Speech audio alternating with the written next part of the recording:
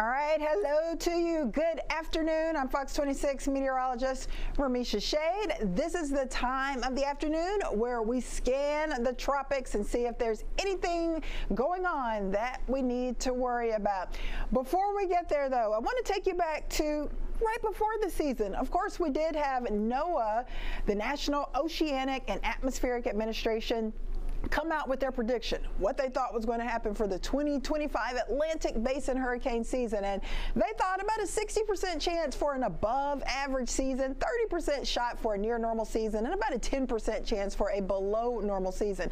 So it looks like we're going to end up in that 30% portion of the pie there, near normal. They call for 13 to 19 named storms. We've had about 13, 6 hurricanes, and 6 to 10 hurricanes, and then 3 to 5 major hurricanes. So let's look at our actual numbers. There you have it, 13 named storms, 5 hurricanes, so not quite up to what they were predicting, and then 4 major hurricanes. So yeah, we overperformed in the major hurricanes department.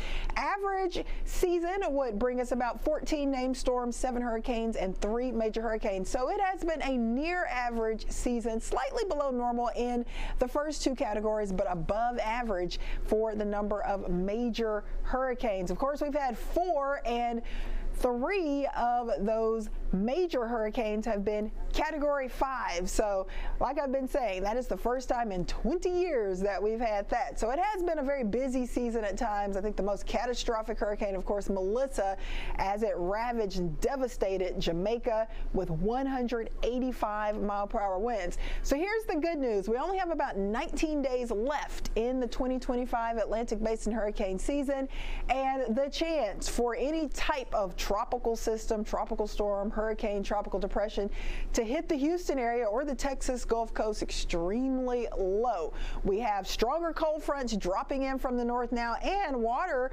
temps in the northern Gulf have cooled off some as well. But of course, we are still watching it. It's not over till it's over, and we do still have about 19 more days left in our hurricane season for this year.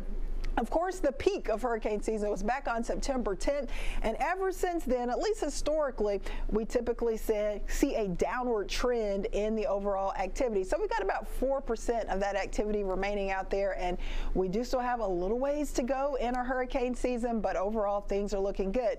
We've had 13 named storms from Andrea all the way down to Melissa, which was that catastrophic hurricane that hit Jamaica, strongest ever on record, but things are quiet out there in the Atlantic Basin right now.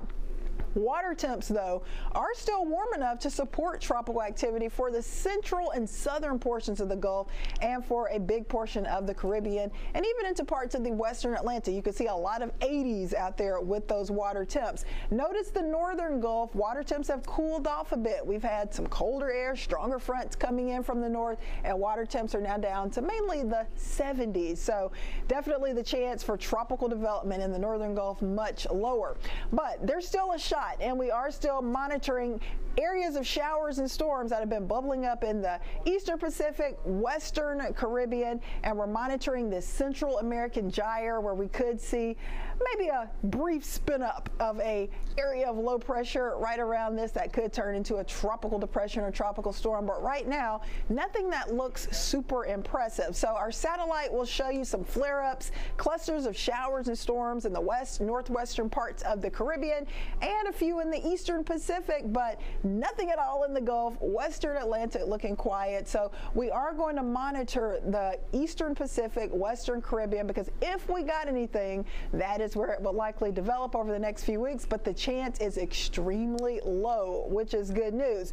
So at this point, notice the yellows and the oranges indicating some of that convection, some of those showers and storms around Central America, southern Mexico, but nothing that is actually organizing into a tropical system. So that is good news. So I think we are okay for now. National Hurricane Center thinking that things are going to stay fairly quiet. No tropical activity expected to develop over the next week. You can see our GFS futurecast showing just general storminess, showers, storms, clouds around Central America, southern Mexico, but nothing that looks like it is going to blow up into something concerning like a tropical storm or a hurricane. And also notice by this weekend, Saturday, Sunday, the Gulf once again remains extremely quiet. So no tropical development expected over the next 7 days. That's great news. After that, we really don't have much more of the hurricane season to get through.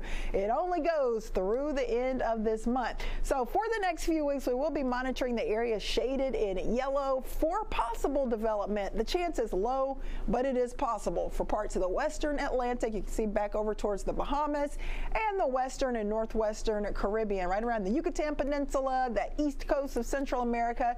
There could potentially be a little spin up, a brief spin up of a tropical system, but the chance is very low. And at this point, we're not seeing anything at all out there to worry about. So it's good news in the weather department.